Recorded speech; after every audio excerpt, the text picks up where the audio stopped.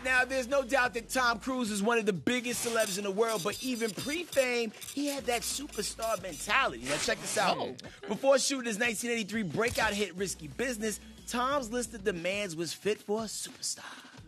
Now, at 21, the up-and-coming actor's requirements included top billing, a first-class hotel, the best dressing room, and $75,000 pay or play, which means that he would get paid whether his services were used or not.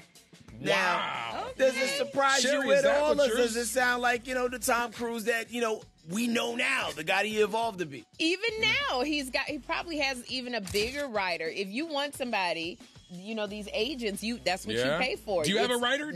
I do. What's on your writer? Just, can you give me some food? What would happen if one of us were to ask of this to Dish Nation? We'd probably all be fired. No, we just wouldn't get it. You would get it. You may get everything but the $75,000. Year's salary. Hey, don't forget to hit us up on social media. We're on all these platforms at Dish Nation. We'll see you there.